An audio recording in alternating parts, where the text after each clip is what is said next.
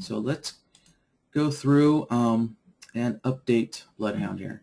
So I'm going to open up BloodHound, and let's see. I'm going to now. It was asking me to update. Maybe I canceled. I think I canceled the update too many times this morning. So anyway, so I'm going to have to do a manual check for an update here. And so there we go. All right, so I have a pre-release 1.2 on my system here. And now Jeremy's pushed out an actual release. So it's a little newer.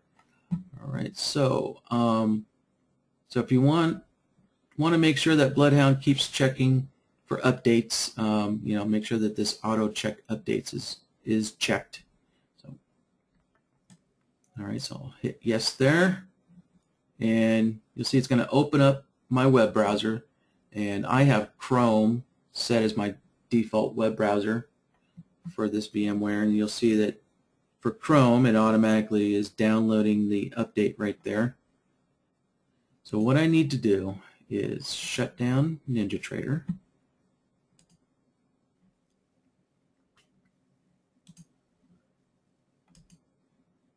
So close up shop, and then I'm going to open up my control panel, and for most of you guys, your control panel is going to be from your start button and then go to control panel right here. But since I'm do some testing once in a while, I put the control panel on my desktop for convenience. All right, so when the control panel is open, you want to go to Programs, and there's our list of programs, and I need to uninstall the Sharkin Kitter's BloodHound.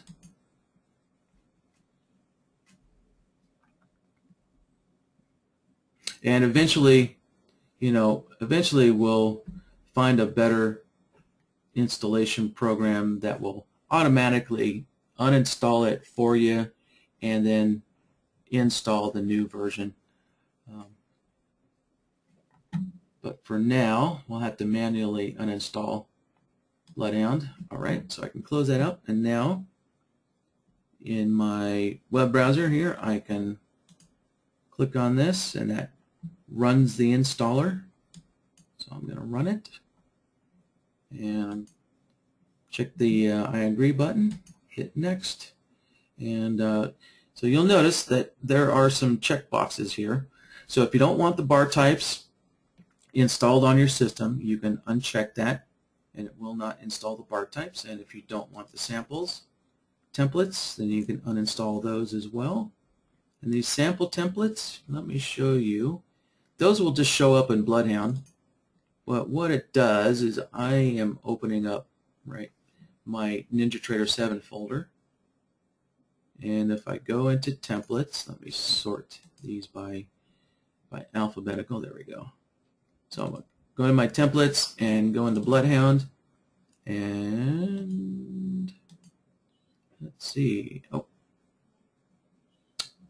so I guess I have not been installing the templates, but anyways, it puts a templates folder in here, and inside that there's the those example sample systems as kind of a training tool with BloodHound. So that's where they're going to go. They're going to go get dumped in here, and that way BloodHound will be able to read them.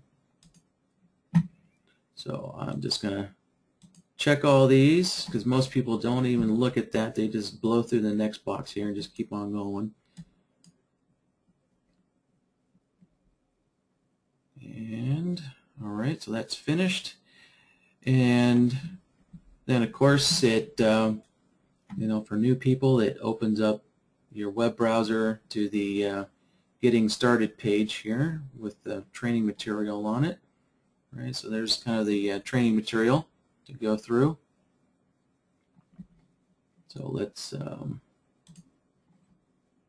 just close out of my web browser, and we are finished now.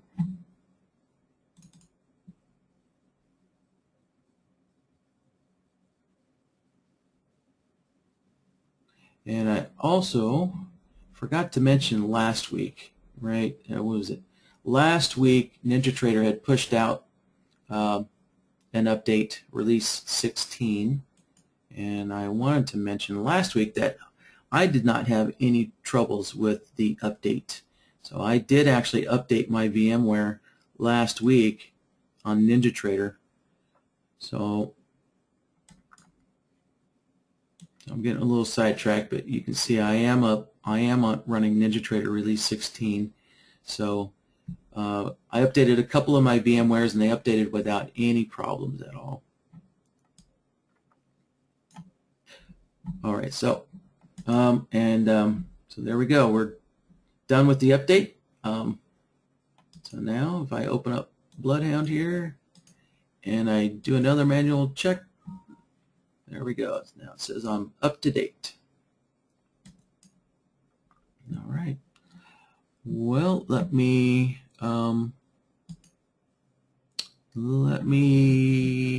look at this question here from Julie just before I get started on building today's system. All right, so Julie's asking, I have a template that automatically loads when I start up BloodHound. How do I change that so it doesn't happen? Okay, yeah, so what you can do is this is a NinjaTrader function, right? So if you go into your indicators, and you probably know that, say like with the EMA, I can go in here, right, and I can make some changes to this, and let me just apply it, right? So I made my EMA red and nice and fat, and if I right click, you guys are probably familiar with the set default. So every time I call the EMA onto my chart, so every time I put a new EMA, it's going to default to this nice fat line here. So I'm going to set it back. So you can do the same thing. So that's universal across all indicators, right? So I can do the same thing for the MACD, and so the same thing with BloodHound. So if I right-click on BloodHound and set default, well then BloodHound is going to load this template file that I already have loaded here every single time that you add BloodHound onto your chart. So what you want to do is, if you don't want BloodHound to keep loading this template file every single time you add it onto your chart, you know, because you set this default, then the way you fix that is, let's go to you want to go to your NinjaTrader 7 folder. So we're going to go back into the templates folder, and this time you want to go into indicators, right? Because we were just in the indicator dialog window. So if we go into indicators, we can see these are all the indicators that I have created at a set default from right-clicking right on that dialog box that I just showed you. Right, so there's the EMA one that I just made right in front of you guys. So I just need to come down here and find BloodHound. Let's see. Oh, that's right. I don't have a BloodHound one. Okay, so here. Let me make one real quick. So I'll just open up my indicator window. There's BloodHound, and I'll just create a set of default there. Close that back up. And now there should be so there we go. So now I just created a SI BloodHound default setting. So all I need to do is just delete it, and now BloodHound will not load that template file. So, all right, Julie, that's how you fix that one. So, also, it's a good thing that Julie brought this up. So, whenever an indicator gets updated, if you have these set defaults here, and you get an updated indicator, and it has one of these set defaults, if the updated indicator such as our BloodHound. Our BloodHound, we're updating stuff all the time. So if you get an update to your indicator and you have one of these, what will happen is you will get an XML error message. So you go to add your updated indicator on your chart, and NinjaTrader throws up this XML error message, and that is caused by this default template file here. So if you update any of your indicators and you're starting to get that XML error message, the way to fix it is you just go in here and delete the file, delete this file of your updated indicator, and that will get rid of that XML error message.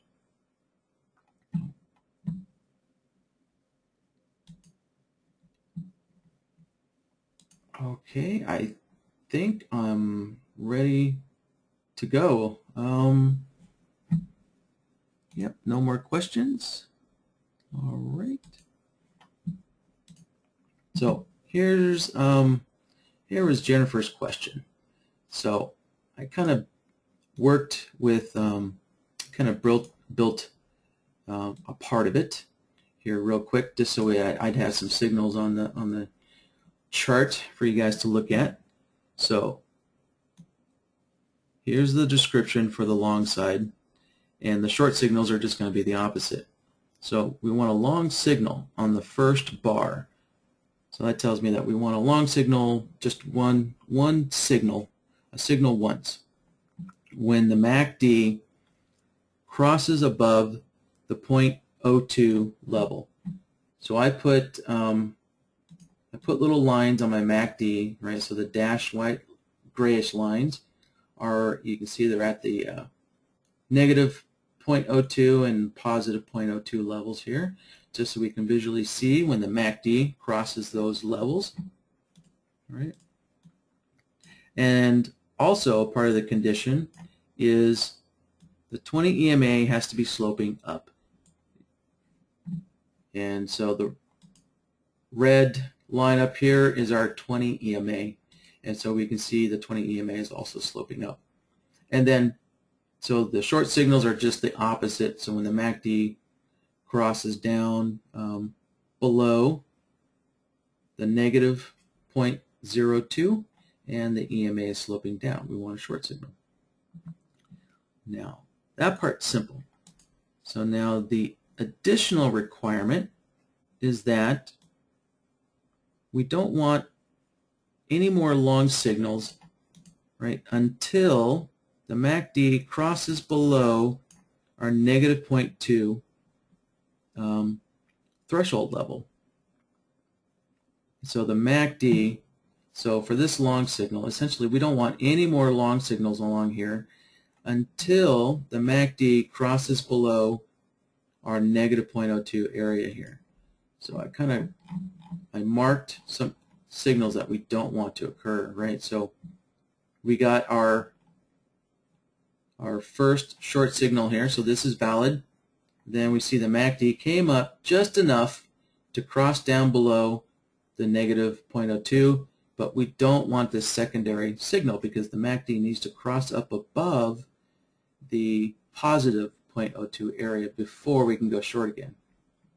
So we want to eliminate the secondary short signal. And the same with this long signal. So we got our first long signal over here. Let me open up the chart a little bit. So we got our first long signal over here, and then we got a secondary long signal. And we don't want the secondary long signal until the MACD crosses down below the negative 0.02 threshold level. And so here's just another third example. So we want to get rid of this secondary short signal.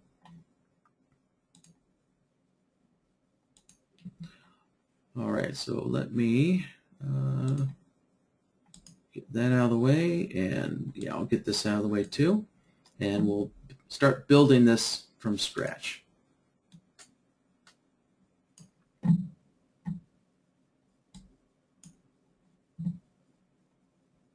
right, so what I'm going to do, here's another question that came in. the other day as well. And that is, what exactly does this clear menu function do? So I'm going to hit it, and here's the confusion, and we're going to change this message. So this person brought up a good point. It says, are you sure you want to clear all data? So they're asking, what do they mean, all data? Well, yeah, actually what it means is, do you want to erase everything in your BloodHound template? That's really what it does. That's what it's asking. And so we're going to change this so it's a little clearer and more direct to the point. So I'm going to hit yes, and you can see it erased all of my solvers, and it would have erased all of my logic templates as well. And you can see the name is even gone, so it even removed the name. So basically we're back to a brand new state where BloodHound has been completely cleared out of everything. Right. So to get started, I'm going to create a name first, give my system a name. So let me just find last week's, put today's date on there. There we go. Okay. Well, let me bring this back up here. So let's start with our first main condition, which is, right, we're looking for the MACD to cross above the 0.02 or cross below the negative 0.02. So we're going to use a crossover solver. Add that on there. Change the name on here.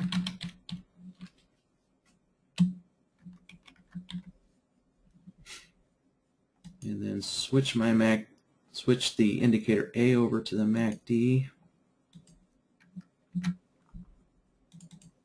And Jennifer, you didn't mention what your settings are for the MACD, so I'm just using the standard periods here on the MACD, and it seems to work well.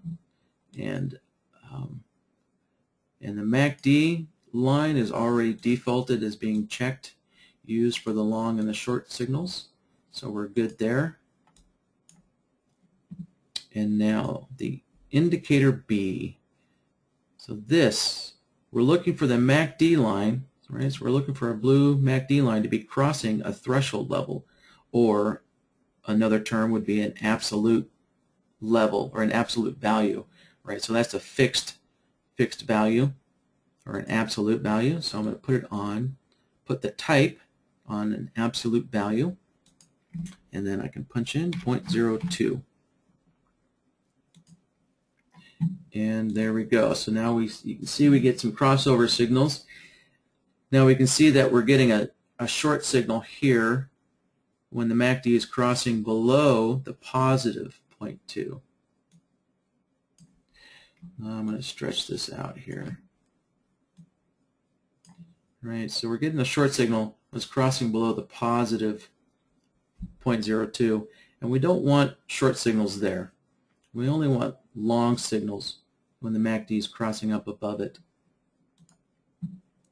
So what I'm going to do is I can change the evaluate. Right now it's on both. And I'm going to change it to longs only.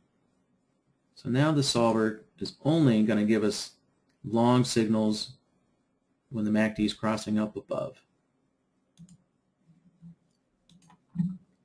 So knowing that, I should probably change the name. So I'll just put a little L in there for long. So this guy's ready to go. And as a shortcut, I'm just going to copy this, make a copy, and I'm going to turn the first one off, so that way all I see is the signals coming from this copy that I just made. And I'll set this copy up so that it is looking for our short signals. So I need to change this now to short only. All right, so now we can see it's only giving us short signals, but it's at the wrong threshold value. So I just need to change my absolute value to a negative.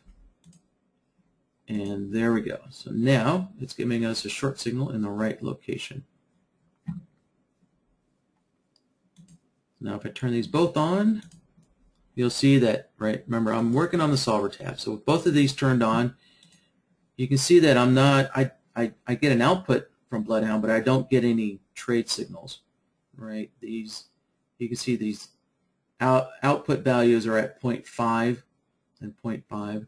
So that's why I like to just check one, have one checked at a time if I'm building a solver on the solver tab. So now with only one turned on, you can see it's giving me a full signal. So if I turn two solvers on, what happens is both of these solvers have to give you an output at the same time, right, on the same bar in order to get a full signal. But that will never occur because one solver is only giving us longs, and the other solver is only giving us shorts. So we'll never get a signal working on the solver tab. So we're going to have to switch over to the logic tab now. And I'll just give that a name. And let me make my workspace a little bigger.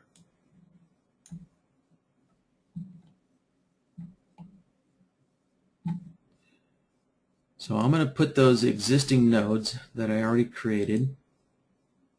So the existing nodes here, I'm going to drop those on the workspace. Drop both of them on here. And put them off to the side.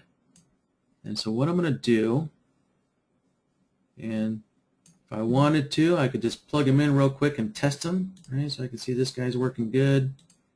I can plug this one into the result node, test it, and I can see it's working good. So now what I'm going to do is I'm going to join them together with the OR node, and that kind of joins them together into one solver in a sense. So it takes the output from both of these solvers, joins them together into one output. So now if I look at my chart, now I get the signals from both solvers joined together, and now you can see it's painting, right? It's putting the racing stripes on the chart. So it's shading the whole chart now with a full signal. And so now you can see the output here is at 1. So if we look on the scaling on our chart over here, we can see the output is at 1 now, whereas when we were on the solver tab it was only 0.5. Okay, so we're kind of done with the, I guess, kind of the core part of the signal. And so the next step is to add in this other criteria, the 20 EMA sloping in the correct direction, in the same direction. So now that I have started working on a logic board here, what I can do now is if I need to create a new solver, I can just drop down a new solver here. So I'll add a new slope solver, and I'm just going to plug it straight into the result node so I can see exactly what this solver is doing, make sure it's working correctly for me. And I need to switch this over to the EMA 20.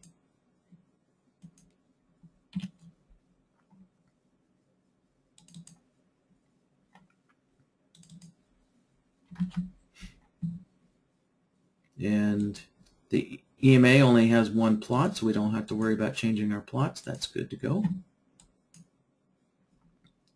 And simply, we're just looking for the EMA to either be sloping up or sloping down, right, to meet our criteria. We're not worried about any kind of a minimum slope requirement for our system. So we can just leave the parameters here alone, and the outputs are already set correctly by default for what we're looking for. So simply enough, when we look at our chart, when the EMA is sloping up, we want a long signal, And when the EMA is sloping down, we're looking for a short output from BloodHound. All right, so now we need to tie these two conditions together. So let me slide these back a little bit. And since they both have to be in agreement, I'm going to use the AND node. Plug that in there and connect that up. And so now we're back to where we were at the very beginning of the workshop with all of the core signals, and now we can start working on blocking these secondary signals that we don't want. So we're going to block that one. We'll block the second long signal and the second short signal. So what we're going to use is, since we want to block a signal, we're going to use the signal blocker. So let me move this again, and I'm going to make some room for the signal blocker.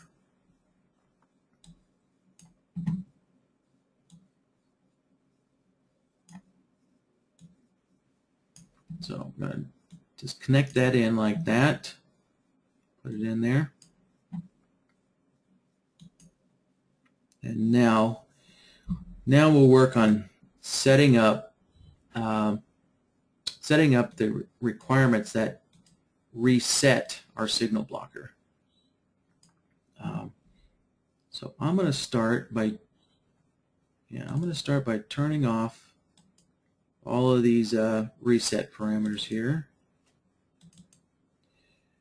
and I definitely want to block more than 5 bars. So I'm going to, let's just let me look at the chart here and kind of take a guess. You know, that's a pretty lengthy gap between this long signal and this one.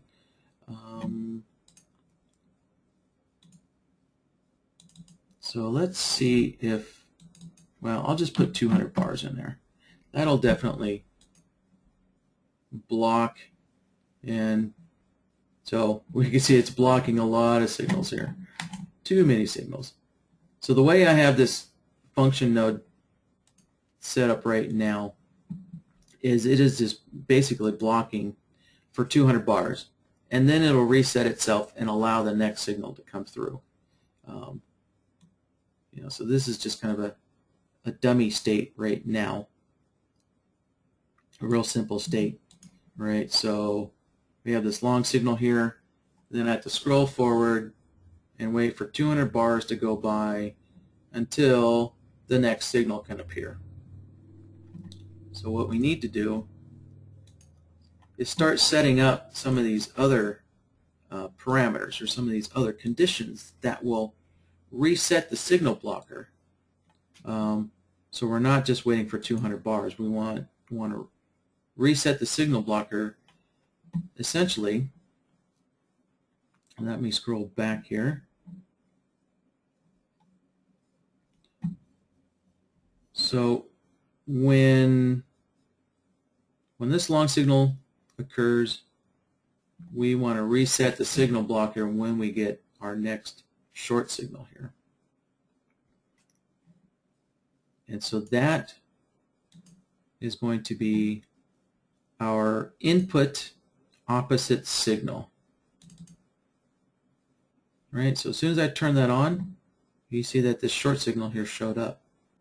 So let me explain what the title of this parameter means. So it says input opposite signal. So input here is referring, I need to zoom in to this node, right? So you can see we have an input node here, and we have a reset little connector. Actually, I guess I should call this a connector instead of a node. So we have our signal blocker node, and then we have this input connector and a reset connector. And so the title, so this input here in the parameter name is referring to this connector. And you'll see some of these others say reset.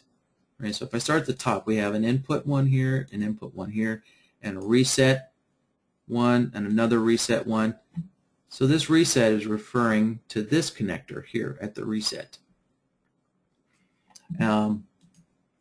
So we're using the input connector, and we're looking for an opposite signal coming into the input connector. And that is, so that opposite signal is what's resetting the functionality of this whole signal blocker node. So,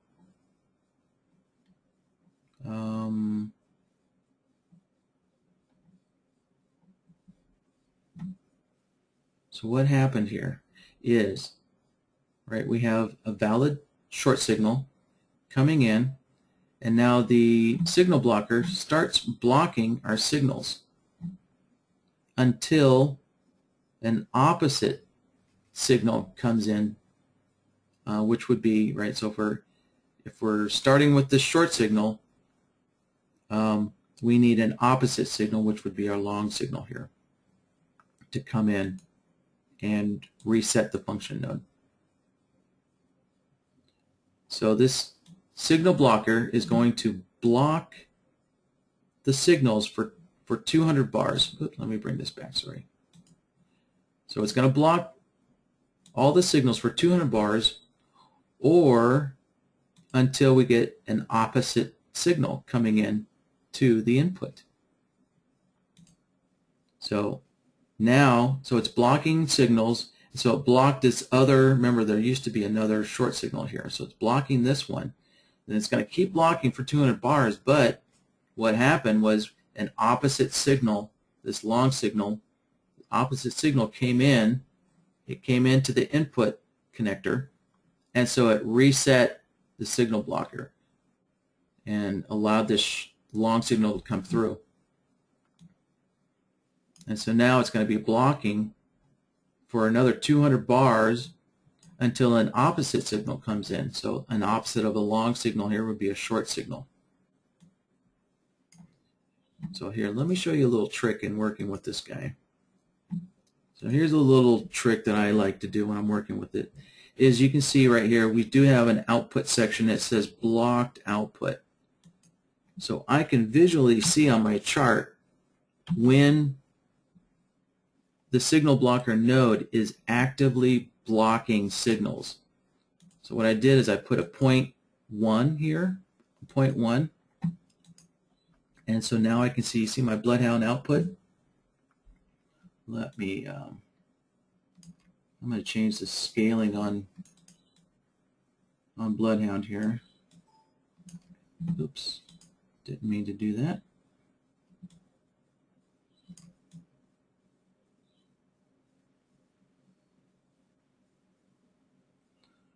All right, so I set BloodHound to a fixed scaling so we can see the 1 and the -1 both at the same time.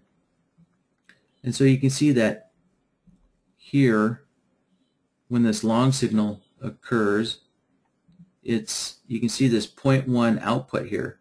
So you can see it's blocking all the long outputs until we get to our next short signal. And now this short signal goes through, and you can see it's no longer blocking the long signals anymore, right? But it is blocking the short signals. So you can see that little 0.1 output on the short side, but you can see the little 0.1 value on the long side is gone, so it's not blocking long signals anymore.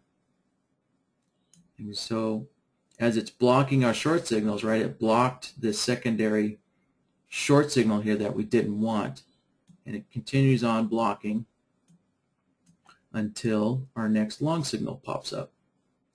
And now you can see it's no longer blocking the short signals anymore, but instead it is blocking the long signals as they come through. All right, so you can just see that the signal blockers is flip-flopping back and forth, blocking, blocking the secondary signals that that could come in. So essentially, that is it. It was that simple to do.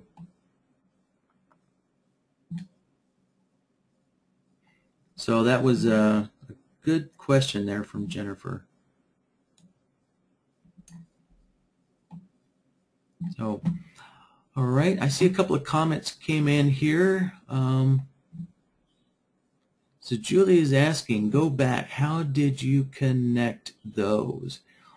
All right, let me put this on full screen here and zoom on in. So I don't think I've ever really kind of talked about how our connector leaders work.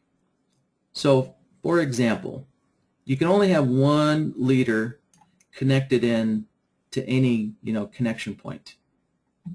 So if I take this solver here and I drag a leader over to the result node, right, it's going to automatically disconnect that previous leader because you can only have one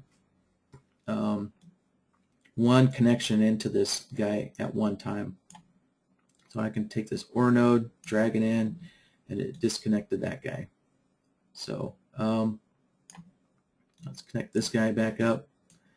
But these logic nodes are a little different, right? If I grab a leader, it's just going to keep allowing you to keep adding as many solvers into this OR node, as you want, and it's just going to keep popping up with a new connection there. So let me disconnect that. And so like with these function nodes, you can only have one leader connected in at a time, but they do not automatically disconnect, right? You can see it's automatically attaching the leader to the reset because the input connector is already filled. It's already got one, and I can't force this leader into it in this case. So the result node is the only one where it automatically disconnects the other leader for you. So if I wanted to change what's going into this signal blocker, I have to manually disconnect that, and then I could take my OR node and choose which one I want to connect it into, like that. So I think probably what Julie was referring to is when I first added these crossover solvers. I'm guessing I kind of did it really quickly. I just dropped the OR node on in there, and I just went connect, connect, and connect, and I just connected them up real quick. So kind of what I did is I'll disconnect all these guys. So what I did real quick in the beginning is I just connected this in, and I connected that in, and connected that in. I did it really quick. I know that when you're watching webinars that you don't see all the frame rates, so probably you miss a few things. So that's all I did real quick like that. So, and then I connect this guy up to the AND node, connect this OR node back up like that. Let me move this guy off to the side, and then connect the AND node to the input, and then output out to the result node. And our system should be working again. There we go. Yep.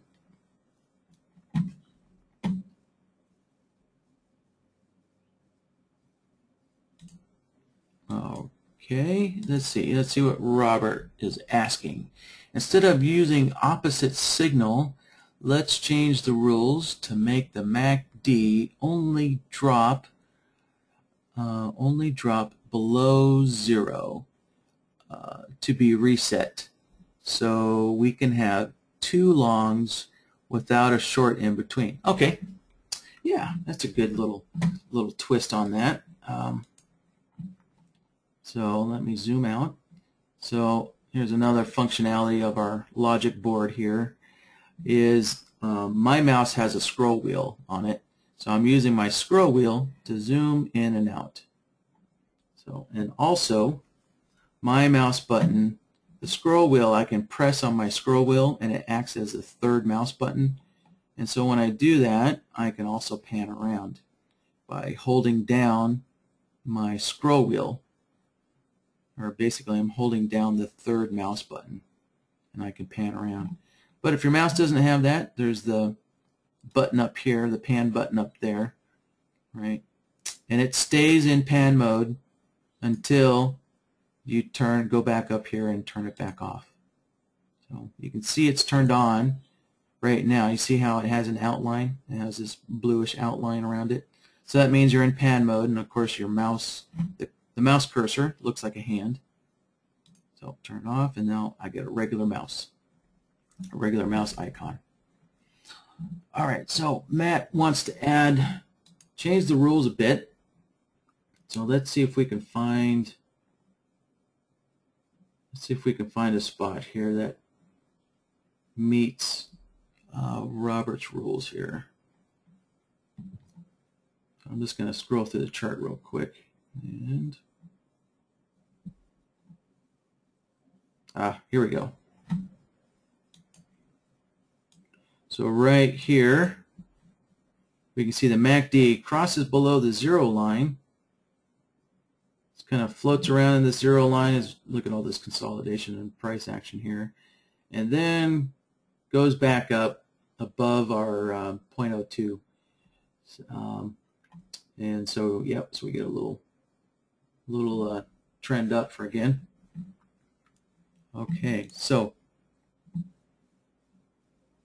right now, you know, this signal blocker, right? It's just using the input signals, right? So it's using the signals coming from the AND node, right, which is at our 0.02 thresholds. So what we need to do is we need to create a new solver that has the 0 line as our threshold level to reset our signal blocker. So let's create that. So I'm just going to drop a new, let's see. Yeah, I think I'll drop a new crossover solver on here.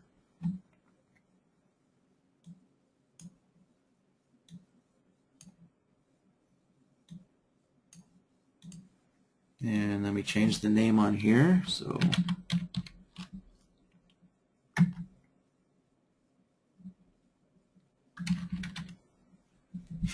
all right, 0 line. Let's change this over to the MACD. Okay, just going to use the default. I have to use the same, right, the same periods as the other MACD and these other solvers over here. And so next I'll change indicator B to the absolute value of 0. And so now we can see we got all these signals coming in every time the MACD crosses that 0 line. So this node, or this solver, is going to be used to reset the signal blocker here.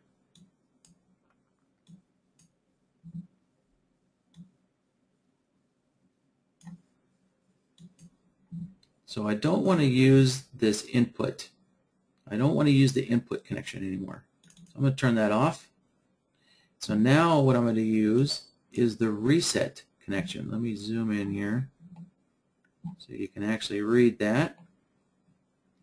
All right, so I'm going to use the reset connection now instead. And let me put it back on the signal blocker. So I want a reset opposite signal. So where is that guy? Here we go. Reset opposite signal. So I need to set that to true. And I need to connect this up.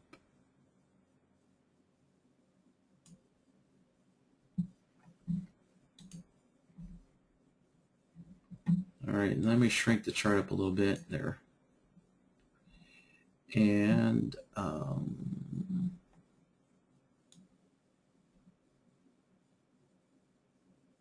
Oh, hold on. Okay, so it's a good thing I had the blocked output still turned on, so I can see my, when I got the short signal here.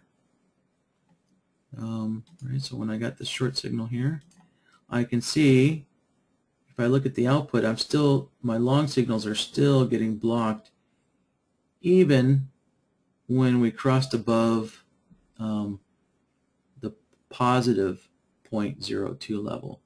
So I actually made a mistake. I do need to keep this input opposite signal still turned on. There we go. So now, so we can see, so now we got our long signal back, and we can see that the signal blocker is blocking our long signals, and then it stops.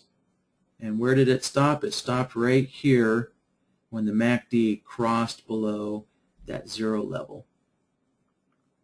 So we can see our new requirement of crossing below the 0 line to get another long signal is working, because the signal blocker is no longer blocking any signals anymore. And there we go. Now we got our secondary long signal back.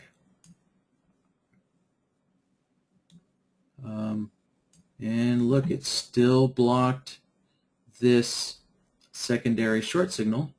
Still blocked it because the MACD did not cross above the 0 line yet. So there we go. So whatever your criteria is, to allow a second, like so in this example, right here, so we got our first long signal, so whatever your criteria is, to allow these secondary signals in the same direction. So if you have different criteria to allow a signal in the a secondary signal in the same direction, that's a tongue twister. So if you have different criteria for that, that is what this reset connection is for. So you can, so you can make a solver with, whatever your conditions might be, and you just plug it into this reset, and that allows you to create a different set of conditions, right, to turn the signal blocker off. So essentially, another way of rephrasing this reset section here is, all of these settings here essentially just turn the signal blocker off, right? So we can see by BloodHound's output here, that what it's doing is this cross below the 0 line. All it did was it just turned the signal blocker node off, so it's no longer blocking, right? So that's what these resets are, is they're resetting the node and turning it off. All right, so I think that takes care of Robert's question there. So cool. All right, so Julie's got a question here. Can you show us the histogram slope in MACD? You bet. So I already have the MACD on here. So let me turn the histogram plot on. Right, I turned it off, set it to transparent. So how about if I don't know, put it on gray? How does that work? Yeah, there we go. That gray works pretty good, I think. So let me open up BloodHound. And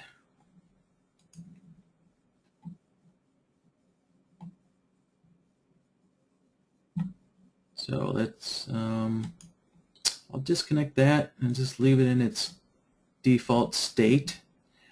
And for Julie's question, I'm going to make a new logic board here, and let's call this the MACD slope. So let me throw a slope solver on here, and I'll zoom in so you can see it a little better. All right, and connect it up.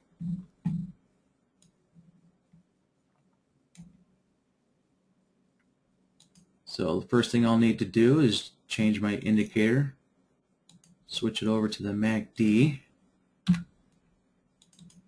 and we want the histogram, which NinjaTrader calls it the diff, or it's the difference.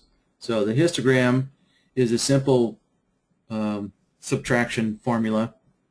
So if you take the MACD and subtract the average line from the MACD, what you end up with is the difference. So the histogram is just the difference, or the delta, between the MACD and the average. So let's select that, and we're done. I should name this MACD histogram slope. Yeah, so there we go. So there's the slope of it. So you'll notice that even when the histogram is in the positive area, that when it's sloping down, well, it is sloping down even though it's in the positive side of the zero line. We're still going to get a short output because it's just purely looking at the slope of the histogram here. So, all right, and let's see. Well, it looks like John has a question, but unfortunately he had to go. Oh, no question. Let's see, it's dinner time for John, so he must be over in Australia. All right. Well, okay, so that's it. I got through the questions, and let's see. I have some time, so let me bring up Raven here and talk about it just real quickly. All right, let's see. Let me close up BloodHound's interface, and let me kind of put my chart back to normal. Minimize that guy. All right, I need to bring up my control panel because I'm not connected to my data feed, so let me connect up here, and then I can put a strategy on my chart.